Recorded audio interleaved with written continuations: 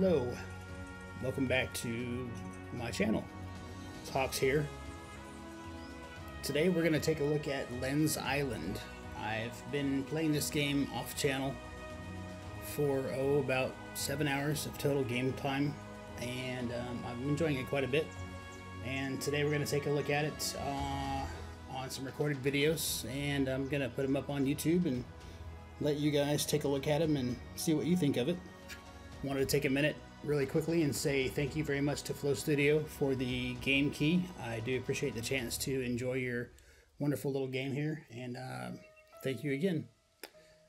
Lens Island is what I have decided to call a survival builder game that has a little bit of dungeon crawling aspect to it. So it's very much a overall survival builder. Fits directly into my genre of what I play. But the building lets you build pretty much anything you want, really. There's certain places on the island that you can't build, and it is still very much in early access, so there's a lot of places that you can't go just yet, but very, very great. And the roadmap of the development looks really good. So I'm eager to see where they go with this. So it's just a really, really relaxing atmosphere. Just hop on when you want, kill some time, and you can very much sink time into it in no time fast. So, yeah, dungeon hopping, building what you want, farming, really nice. Yeah, let's hop into it and we'll take a look here. So this was my test world. I've got about, like I said, 7 hours or something like that into it, almost 8. So we're gonna do a new game here. We'll call it YouTube. A new game. Gives you the option to make your character. Now I prefer to do the WASD for my movement, although developer does recommend mouse, so you can do it however you want. Then it gives you a chance to just choose where you want Len to be from. I don't know how much difference it makes. But then it lets you pick, a female character type, male character type, and then no and definitely not. So definitely not. So let's see here. Hair type.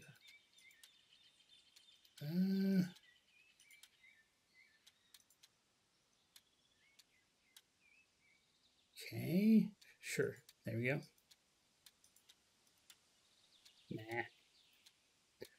We'll go with that blue shirt. Pants? Nah. Shorts. Definitely shorts. Maybe we should go with gray hair. Yeah, gray hair. Wait, I don't want.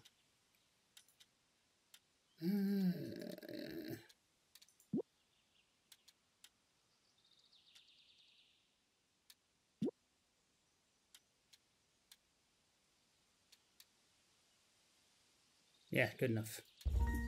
There we go. Quick loading. Okay, here we start off. Now, anytime there's a bedroll, you can always use it to save or to sleep and skip to the next day. And then your here you go, it tells you anything that you drag into your hotbar. So, well, let's let you read through this here. Drag unlocked items into your hotbar to equip them. Drag them off to unequip. Unequipped hotbar items are automatically sent to your chest for storage.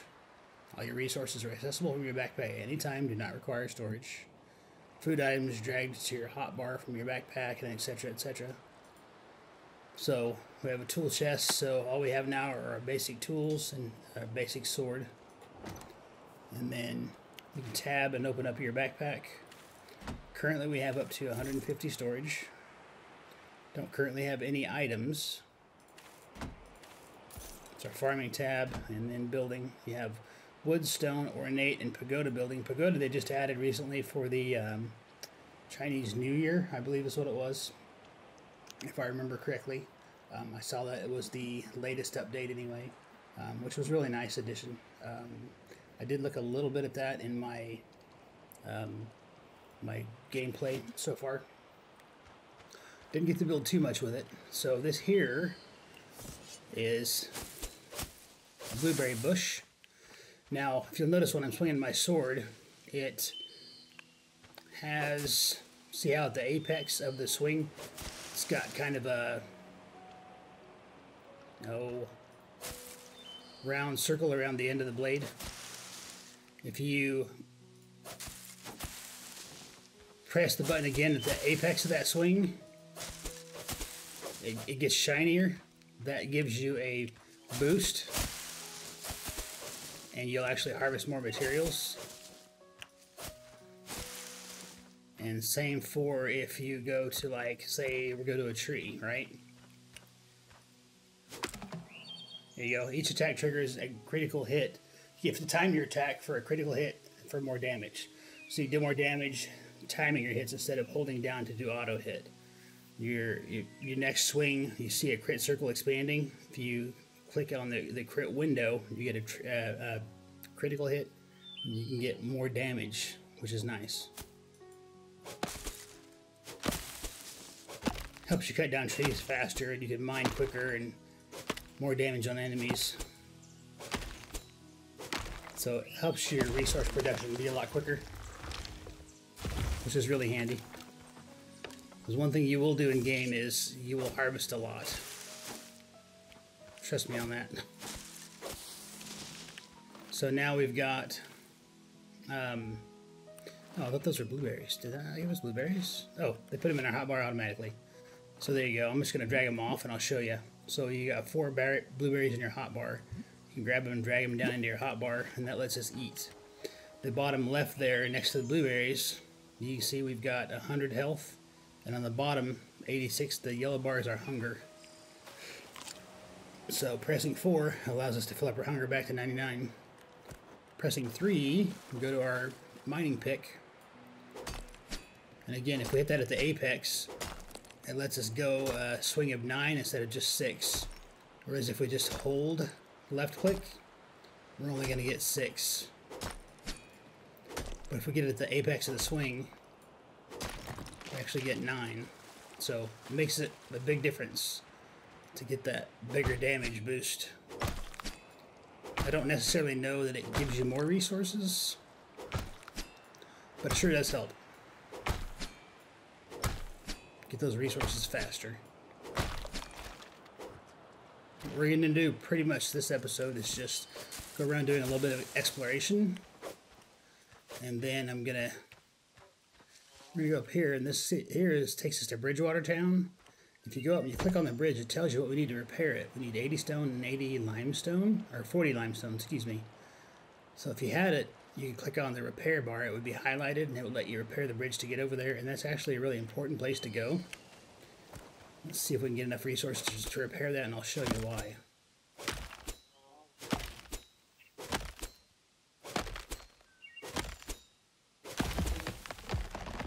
There's a bottle right there.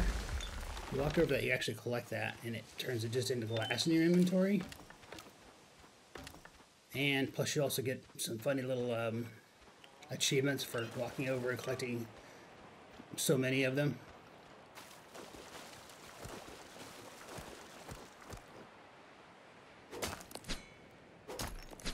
Let's go ahead and try to grab enough stone and limestone to get the bridge repaired here.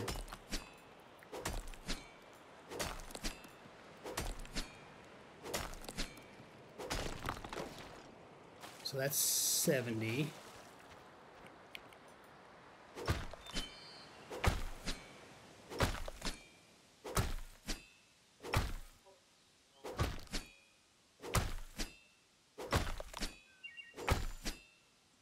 So it's early Saturday morning for me, the 19th of February. So I've actually had this key for about 6 days. And I'm just now able to finally do some content for it. So it took me a few days. Actually just recovering from a surgery. Otherwise I would have had this already done and on the channel by now. I'm going to try to get this up yet this weekend if I can. Ooh, here's a barrel. These are very important whenever you see them in the water. Try to go over and grab them, because that allows you to get charcoal sometimes, and mostly important for the metal scrap that comes out of them. And from what I've seen, I believe they do respawn.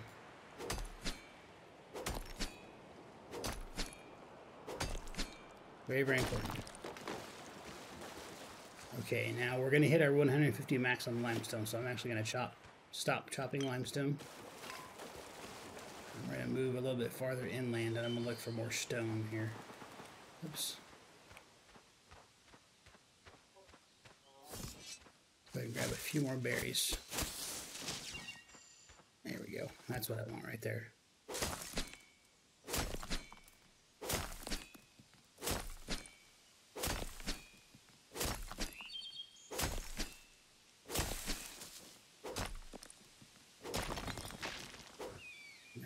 So 24 stone, and it looks like we had 1 metal shard there out of that. 9 blueberries. So the different colored, well, you can't really see it because of the trees. But we just cut down some lavender there and some marigold. The different colored flowers there will let us have different types of flowers, and it actually lets us collect those. And there's a vendor across the bridge that actually buys those. You can, though, if you need, save as many of them as you can. There's actually a vendor over there that sells things that cost flowers as well.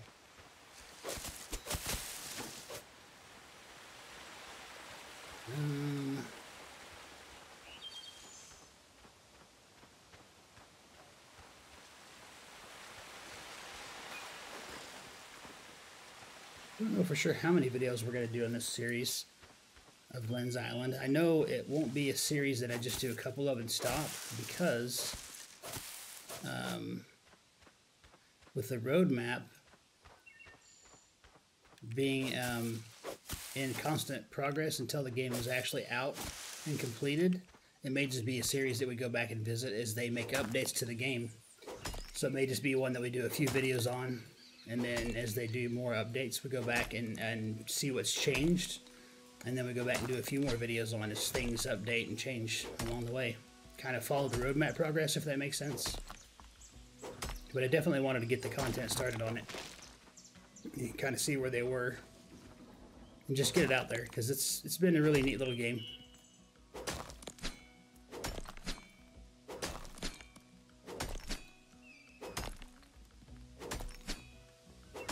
We've almost got our 80 stone. 72 so far. Go ahead and grab this clay here, because it won't hurt anything to have the clay.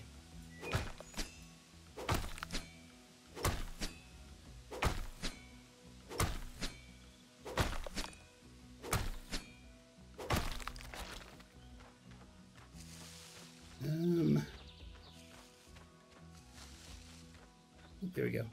This should get us our, I think this will get us the 80 stone, I believe.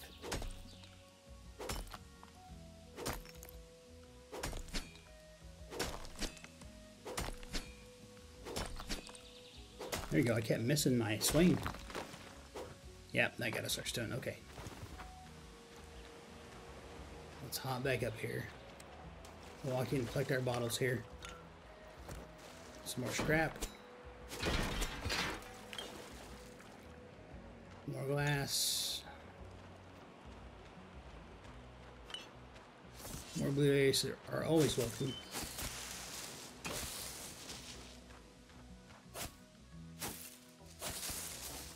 Roses. Now I go back and get the flavor text of this little fishing hut too. So walking over here, if you click on it, it says, once the perfect residence for an experienced fisher, hasn't been lived in for many years. With some love and care, this shack can be a home to a fishing friend one day. So I'm guessing eventually that's going to let us rebuild that for somebody for fishing. Again, probably part of the roadmap, very likely.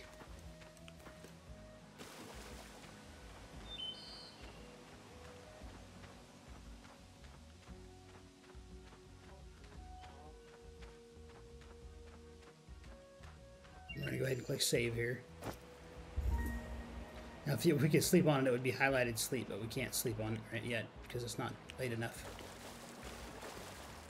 So, now if we click on it, you can see we've got the stone and the limestone are both in the yellow, so we have enough for the resources because they're not red. And the repair is also highlighted blue, so if we highlight it, it turns green and we can actually repair it. And then we can walk across the bridge. And it's going to load us into Bridgewater. So here is the mayor, Mayor Gerald. Hello, traveler. How can I help you? I'm just passing through, thanks. Or, what is this place? This is Bridgewater, traveler. My name is Gerald, or Gerald, depending upon, where you're from, how you want to say it. I'm the mayor of this corner of the world. Settling on the island, be aware of the darkness that lurks beneath. Ooh, mysterious. Many travelers have come to the island in search of its power. Few have ever returned. Ooh, no. The town is built by travelers such as yourself seeking new beginnings, and the island is a paradise for those who dare to live on it. Just be careful, my friend. Duly noted. Thank you very much. All right, so he was talking about, of course, Forgotten Island, where we just came from. And there are a few flowers here we can go ahead and cut down. I'll show you why here in a minute. These, I think, will just give us... Oh, those were some lavender there. You can go in some of the houses and explore, but there's nothing in there to take, really. It's just exploration is all it is. So this, I believe, is one of the water towers we can actually build. This guy became very important to me, although I don't really know if I should show you that or not. We'll see. This is just practice for combat. This here is a weapon rack that we can eventually make ourselves and store, shields, swords, different weapons in. If we can make one of our own.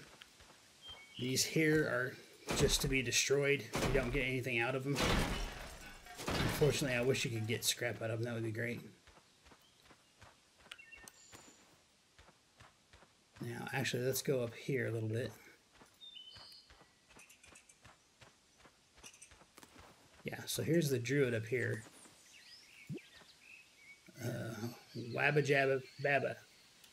Wada, who's there? So, I'm just browsing your goods. See ya. So, up here on his table, he's got a shield that has passive blocking, active blocking, and things like that. So, if we have fibrous, a marigold, 25 passion fruit, and 60 wood, we could actually buy the shield from him. And then he's got a sword. It's got high speed, low knockback, marigolds, lavender, iron shards of wood, fibers. We could actually buy that from him. I think that little icon in the bottom left corner is actually a special attack you can do with it. I don't intend on buying those yet, so I'm not going to be saving my stuff to give him just yet. And you can't actually cut down any of his flowers. Probably because he's a druid, and druids like their flowers. You can actually buy pumpkins, you can buy watermelon, bread, grapes, wheat, bananas, what is this, passion fruit, and blueberries from this lady at the farmer's market. But, more importantly, basically there's just a lot of vendors in this town. This is the most important thing to me. This upgrade to the backpack here.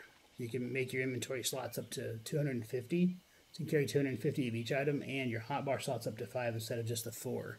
So that'll be the first thing we want to, personally, that I would increase, is you need 75 gold coins, so is the problem.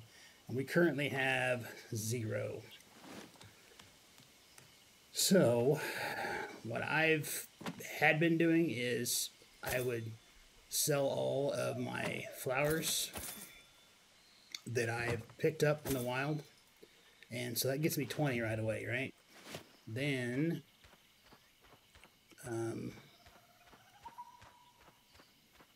what you can do, I just ran around on this island. Whether it was a good thing to do or not, I don't know. I would just cut down all the wood that I could.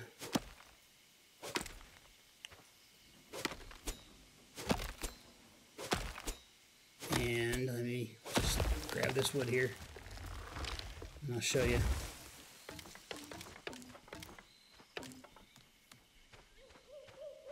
I think that got me wood. Got 104. Let me go ahead and fill up on 130 wood, and I'll show you.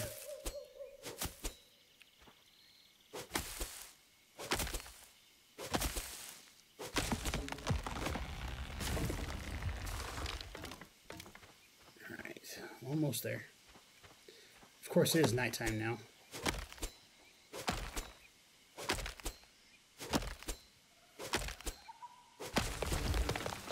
So we need 50, what is it, 75? So we need 55 more wood.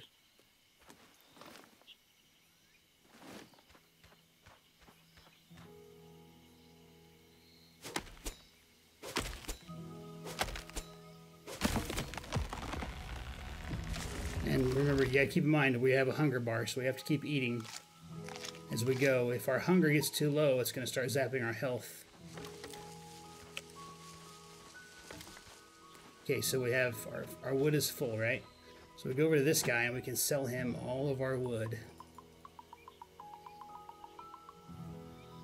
which is only 150 for 15 every time. So we can fill up 150 wood and sell them for 15 at a chunk until we get 75. So I'm going to really quickly mute the mic and speed up the footage to get up to the 75 wood that we need and go buy the increased backpack storage. So yeah, I'll see you folks in a minute.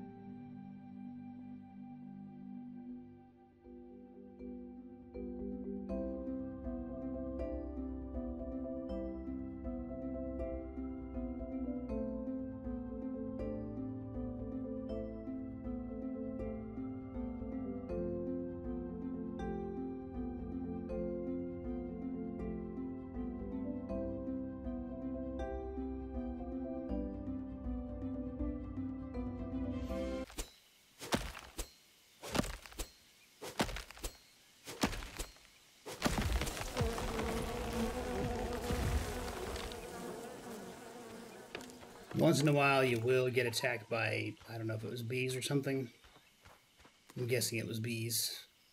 So yeah. They didn't like it when I did that. 65, so one more round of cutting trees down, we should be good.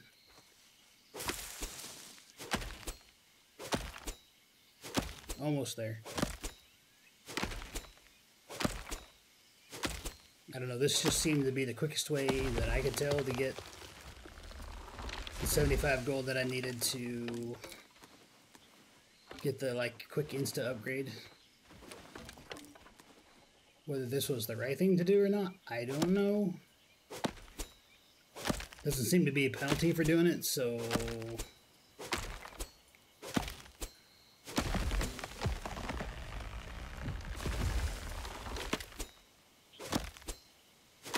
plus it's 100 extra of every resource that you can carry in your backpack.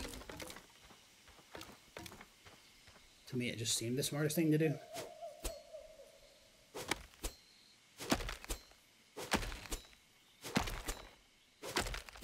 Plus, I mean, you're right here by all the resources that you can cut down.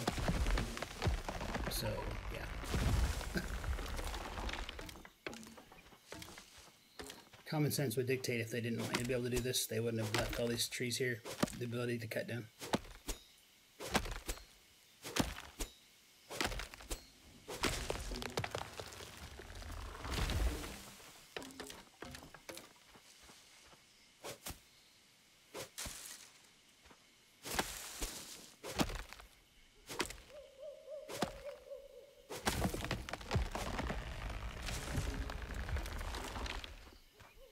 Okay, so should give us what, 80? 80 of the finest. All right, so let's go over here.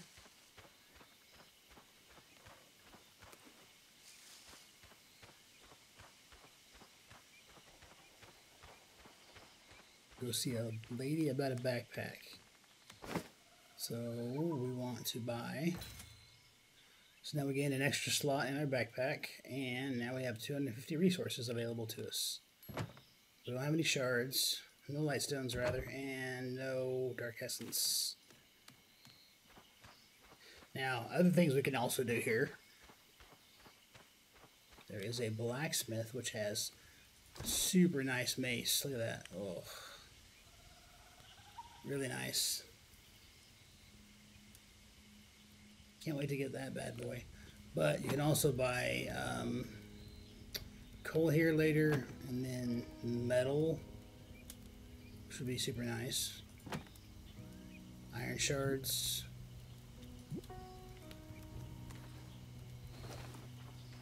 And then you can also buy,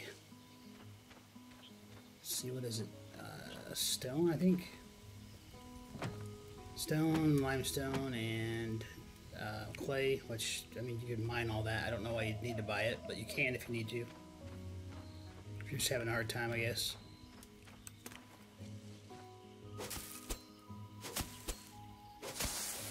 Some more flowers to sell.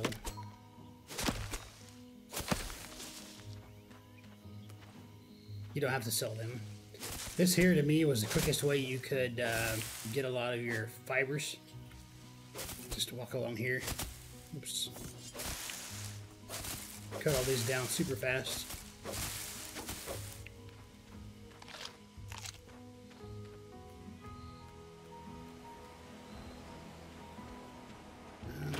Let's see. Can't cut that down. This guy over here on the boat has got some nice stuff. Later on, when you start smelting stuff, you can actually sell off your gems that come out of the clay. It's got a really nice Norse shield, but that's 650 coins. And a really nice lance, but 800. Nice sword as well. But you know, a lot of coins. A lot of coinage.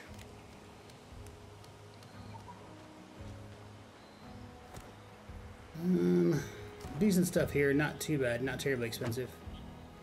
Oh, you can sell your extra glass there. I did not pay attention to that before. Okay. Some of the more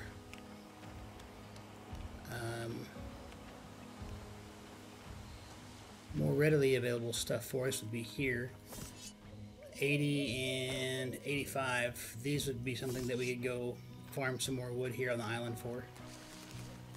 Actually, we may just do that real quick. Or I may just do that off camera. I think I might just call that good for a good starter. But yeah. Might just call that good there for the starter video. For the intro. And then we'll come back, and next time I might have the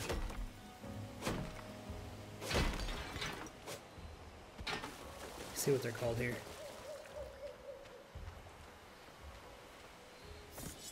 The saber arg and the choparg, sabarg and choparg already gotten. Wow, really dipped down in FPS right there for some reason. Random. Anyways, might just have those farmed up. That way you don't have to worry about it next time. Yeah, so we'll see you guys next time. I hope you enjoy this little preview of Lens Island. And we'll try to do some building next episode as well to find somewhere to live. So we'll see you guys then. Thanks for joining. Bye-bye.